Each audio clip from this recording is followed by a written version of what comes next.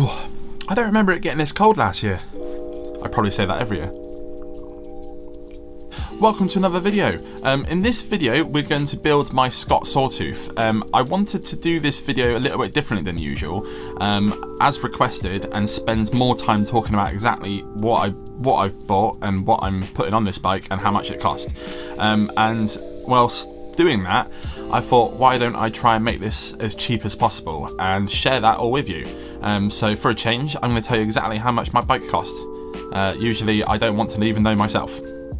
So this is my Scott Sawtooth. I bought this frame on eBay for £10. Like I said, the last video we spent restoring it. I showed you the best way to do that. If you haven't seen that video, it is linked here.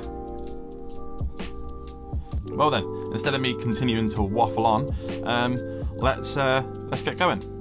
So in the spirit of trying to save money and to make this as cheap as possible, the actual headset that was on this bike, the bearings inside looked pretty good. It was dirty as hell and needed a lot of cleaning, but they were fine.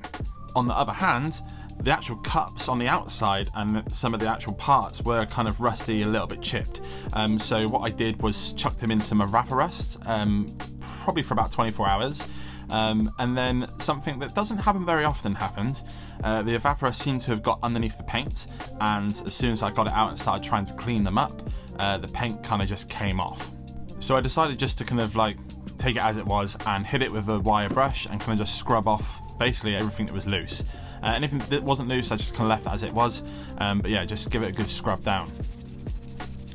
We'll touch this up with something later on in the video to try and kind of repair it a bit, but yeah, it's still solid, so I'm sure it'll be fine. The next thing was the seat post. Again, I want to try and make this build as cheap as possible. This bike actually came with the headset, a stem, handlebars, seat and seat post. I think that was it. The stem and the handlebars I'm not going to use. I'll probably use them on future builds eventually. They seem pretty good.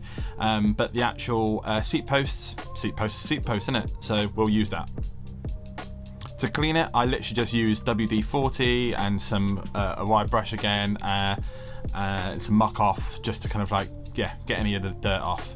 But it wasn't like really rusty or anything like that, so it was fine. I'm going to be putting a charged spoon on this build. I love charged spoons. This one's camouflaged, so it makes it extra cool, I guess.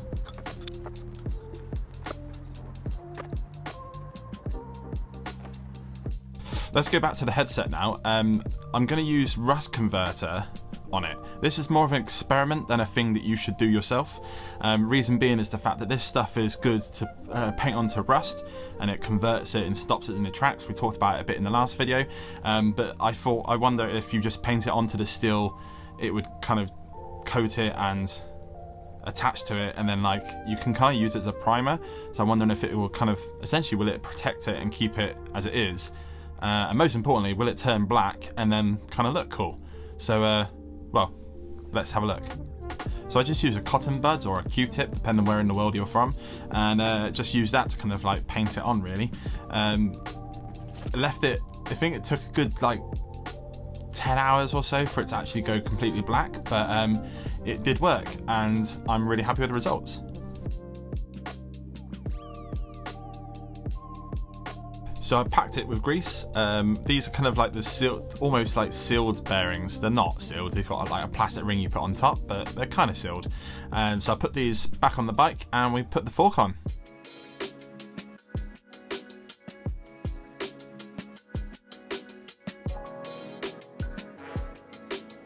Once I put the fork on the bike, I realised that I potentially misplaced one of the spacers, because when I screwed on the top part, it left a gap. I don't think I lost the place.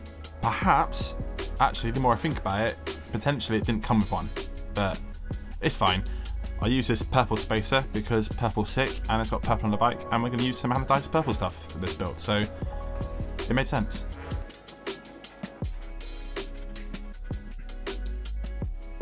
Now that stuff's all out of the way, let's go on to the fun stuff. I'm going to be putting a modern stem on this bike.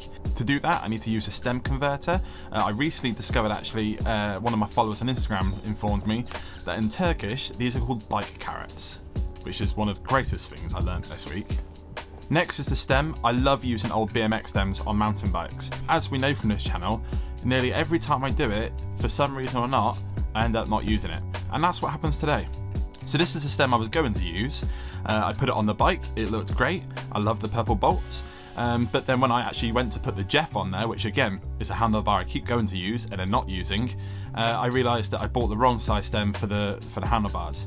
But that's fine, I'm only human. So I used these ones instead, which are the OGs by On1. So the same brand, but just different model.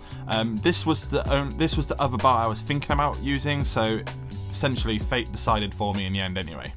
Quick one before I go any further, this is my new website. On this website you can find all my stickers and my merch. You can find stickers like this one, and this one, and this one, and there's loads more as well. So if you want some stickers and you want to support the channel, this is the website. I get asked this quite a bit about kind of chain line and where the chain ring should go and the bottom bracket sizes and all this sort of stuff. It's pretty much down to the frame, so it's very hard to give you a kind of an exact kind of guide. A lot of these mountain bikes would have came with 3 cogs on the front of the bike, so naturally that means that the bottom bracket needs to be wider to accommodate those 3 rings. In this case we want to make it a 1x, so I need to make that narrower so that the chain is in the middle of the cassette for the back. Aeroplane. So in this case I'm going to be using a 102 BB. This bike would probably have come with something like a 115 maybe, or something around that kind of mark. So 1 and 2 will bring it kind of in closer to the actual frame itself.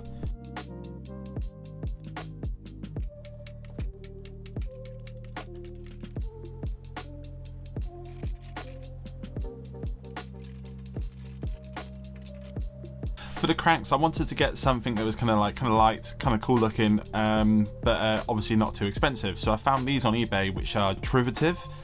These ones are very clearly not the right colour anymore, and 2 slightly different colours.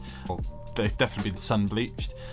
I wasn't that mad about that. I think they look kind of cool. I think they would have been probably black, and they've kind of gone green, and the one's gone a bit more green. But yeah, they're pretty cool. They're very light. The chainring itself is going to be a Works component chainring. These chainrings are super strong. They're designed for downhill racing and stuff like that, so you know they're going to last a long time, and they come in some nice anodized colours. You can see here that I've actually got the chainring on the inside of the crank at the moment. I actually find out a little later on that it does work the chain line on the outside for a change, which was super nice. Little win. I'm using these crank bolts and crank bolt cups from Medium. They're gold. I think I should have probably used like a green or a purple to kind of match the rest of the bike, but I had gold and that looks good.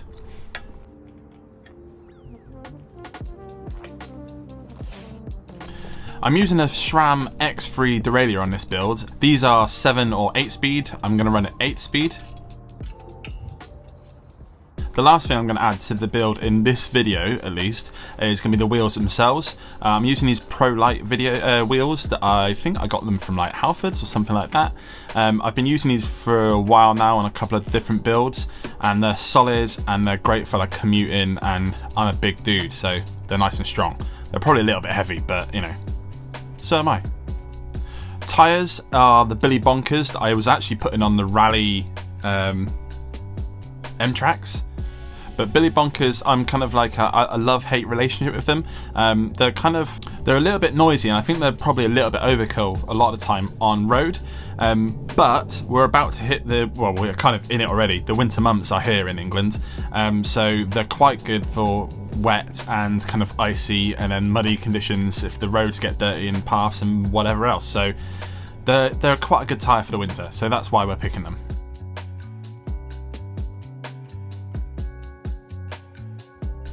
For now, we'll leave the build like this.